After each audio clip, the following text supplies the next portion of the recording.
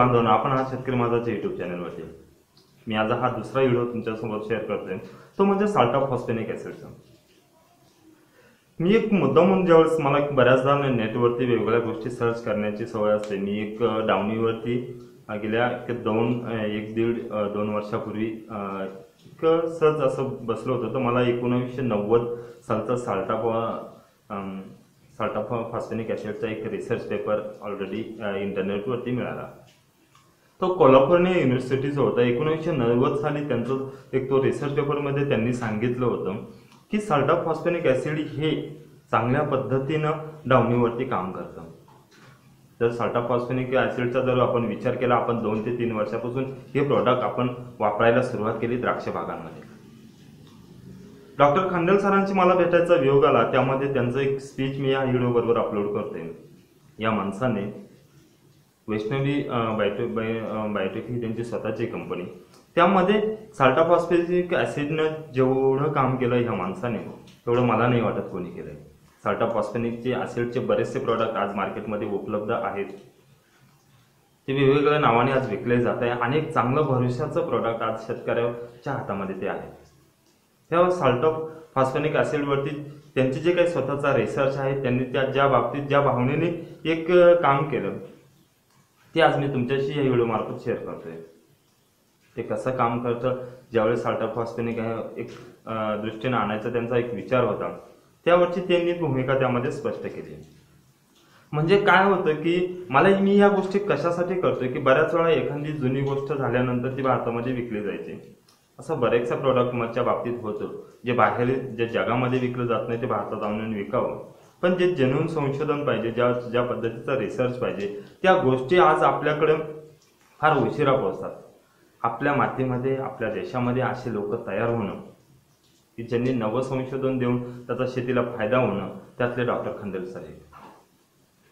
तर salt of फॉस्फेनिक ऍसिडचं त्यांचे काही मत असेल तर जरूर ऐका, ह्या व्हिडिओमध्ये मी तुम्हाला देतोय। जर तुम्हाला आवडलं तर जरूर शेअर करा, कमेंट करा, लाईक करा। तुमचे काही प्रश्न असतील साल्ट ऑफ फॉस्फेनिक ऍसिडचे जरूर विचारा, मी त्याला पर्सनली उत्तर देण्याचा प्रयत्न करेन।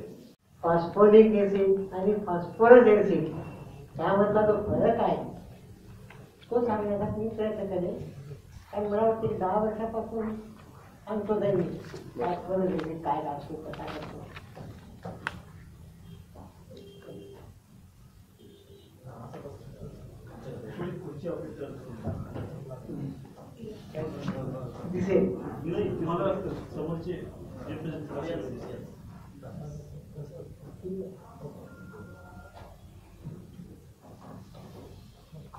फॉस्फरस ऍसिड आणि फॉस्फोरिक ऍसिड दोन वेगळे आहेत, हा पहिला मुद्दा।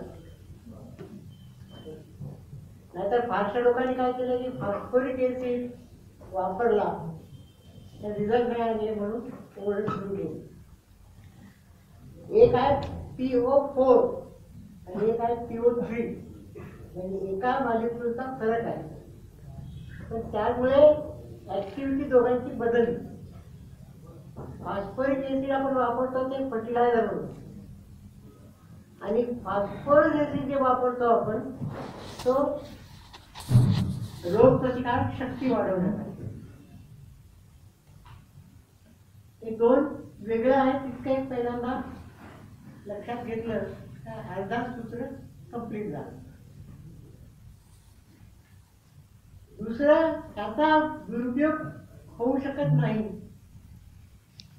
कारण झाला तरी तो फर्टिलायझर सारखाच आहे। कुठेतरी गल्लत करून घेऊ नका की हा फर्टिलायझर सारखा काम करत नाही, हा निश्चितच फर्टिलायझर सारखा काम करतो। उलट फॉस्फोरिक ऍसिड पेक्षा लवकर ऍब्सॉर्ब होतो आणि जास्त प्रमाणात ऍब्सॉर्ब होतो, त्यामुळे ह्याची ऍक्टिव्हिटी फॉस्फोरिक ऍसिड पेक्षा ही फर्टिलायझर म्हणून पण जास्त आहे।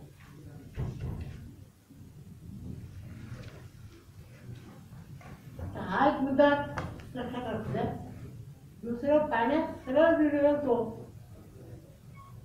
सॉल्युबिलिटी आहे, आणि सॉल्युबिलिटी चांगली असल्यामुळे थर जमा होत नाही आणि ऍब्सॉर्प्शन मध्ये अडथळा येत नाही। आमचा अनुभव तर असा आहे की दुसऱ्या तिसऱ्या दिवशी डाउनी मिल्ड्यू कंट्रोल होऊ शकतो. म्हणजे सुरुवातीला डाउनी मिल्ड्यूसाठी वापरायचा, लवकरात लवकर वापरायचा असेल तर आपल्याला फॉस्फोरस एसिडच वापरावं लागेल किंवा त्याच्यावर आधारित प्रोडक्ट इन्हान्सर वापरावं लागेल.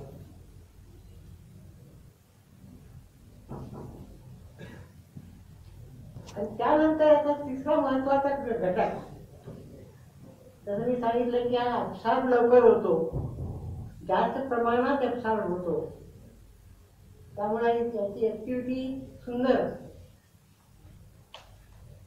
आम्ही तर सांगतोय की प्रुनिंगच्या अगोदर एक स्प्रे द्या.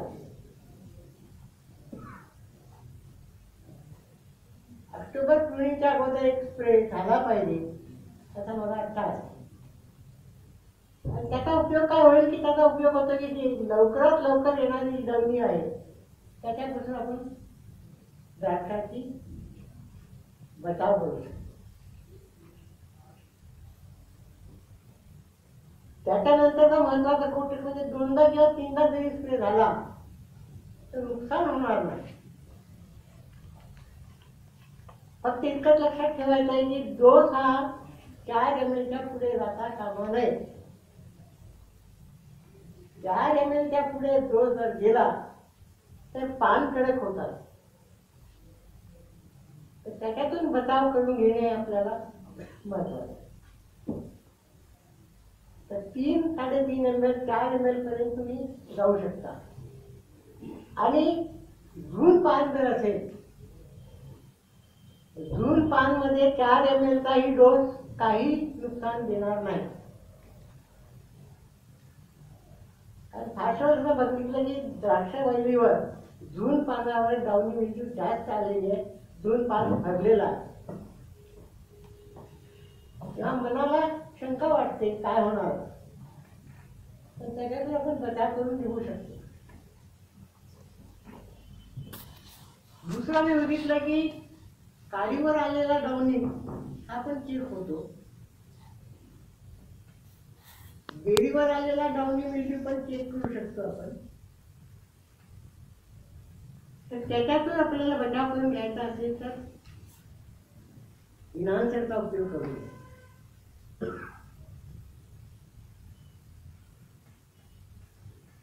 कारण ह्या प्रोडक्ट सोबत माझा अर्धा विषय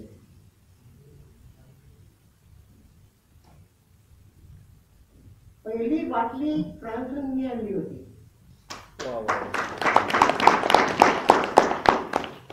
ती 1984 ला. आणि त्यामुळे त्याचं स्वरूप बदललेलं आहे. ही काही साधी रेती नाही, तो एसिड आहे. आणि त्यामुळे तो ऍब्सॉर्ब होतो आणि झाडात जाऊन तो रेती तयार करतो, दणकटपणा तयार करतो. आणि झाडाचा दणकटपणा जर एकदा तयार झाला तर तो उभा राहू शकतो. आणि त्यामुळे तुम्ही बघितलं असेल की शिलामोल मारलेले झाड हे जास्त दणकट असतात आणि जास्त वेळेपर्यंत उभे राहू शकतात. वाऱ्याचे मोठे धोके आले तरी ते पडत नाही. आणि जिथं शिलामोल वापरला गेला नाही ते झाड पडतात. तिथून हा शिलामोलचा बेनिफिट आहे. आणि एकदा का झाड दणकट झाला तर त्याची एबिलिटी, ताकद वाढते. आणि ताकद वाढली तर उत्पादन वाढतं. ते काही नवीन सांगायला नको. पण कोणत्या स्वरूपाचा एसिड द्यावा आपण याची कल्पना फारशा लोकांना नव्हती. त्यांनी उचललं आणि जे माती आणि त्यामुळे काही प्रोडक्टची नुकसानी झाली. पण आता परत परत परत समजून आणतो मला की सिलामोल हा वेगळा आहे, सिलिसिक एसिड आहे, शुद्ध स्वरूपात आहे आणि पानामध्ये ऍब्सॉर्ब चांगल्या प्रकारे होतो. आणि पानामध्ये ऍब्सॉर्ब झाल्याने झाडामध्ये भिनल्याने झाडाचा दणकटपणा वाढतो, तो उभा राहू शकतो. याच्या व्यतिरिक्त अजूनही जे आपले प्रोडक्ट आहेत ते शास्त्रीय धर्तीवरच त्यांनी उभे केलेले आहेत. कारण तुमच्यासोबत राहून राहून 5-25 वर्षाचा अनुभव असल्यामुळे आम्हाला चांगले प्रोडक्ट आणण्यात तसं काही वेळ लागली नाही. आजही आम्ही थांबलो नाही. किटोसानवर आलोय, पण किटोसानवर पुढे जातोय आम्ही. किटोसानचे डिरायव्हेटिव्ह जे आहेत ज्यांचा उपयोग किटोसानपेक्षाही चांगला होईल असे डिरायव्हेटिव्ह मी शोधतोय आणि जमाही केलेले आहे. कारण तुम्हाला ठाऊक सल्फरची आणि याची जोड जर दिली तर पावडर मिल्ड्यू कंट्रोल करणे सोपं होईल. फॉस्फोरिक ऍसिडची आणि याची जोड दिली, किटोसानची जोड दिली तर डाउनी मिल्ड्यू कंट्रोल चांगला होईल. तर त्यांची जोड देऊन नवीन प्रोडक्ट जे तयार झाले ते आम्ही तयार करून दाखवले. म्हणजे सल्फर अधिक अधिक म्हणजे साधा अधिक नाही येतो. त्या कंपनीत जाऊन काही 2 बाटल्या मिसळल्या की झाला प्रोडक्ट तयार. प्रयोग करून बघायला काहीच हरकत नाही. रिझल्ट कमी जास्त येईल, दुसरं काय होणार. पण तुम्ही प्रयोगशील शेतकरी आहात, मला चांगली करा, अवश्य करा. तसंच फॉस्फोरिक ऍसिड आणि सिलामोड याची जर सांगत टाकली, किटोसानची सांगत टाकली तर वेगळाच प्रोडक्ट तयार होतो. तर आता आम्ही लागलो त्या प्रकारच्या डिरायव्हेटिव्हच्या मागे की 2 प्रोडक्टची मिक्सचर करून किंवा कॉम्बिनेशन करून काय नवीन तयार होऊ शकतो आणि त्याचा काय उपयोग आपल्या शेतकऱ्यांना होईल त्याचा शोध मी घेतोय. आणि निश्चितच येणाऱ्या 2-3 वर्षात आम्ही 4-5 असे प्रोडक्ट टाकू किटोसान अधिक. किटोसानचे डिरायव्हेटिव्ह ज्यांना आपण बोलू. आज आपण किटोसान कायटीनहून किटोसान पर्यंत आलोय.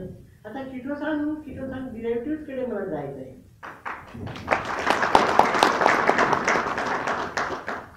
कारण मला सर्वात मोठा फरक जो दिसला या खेळामध्ये की डोस कमी होतोय.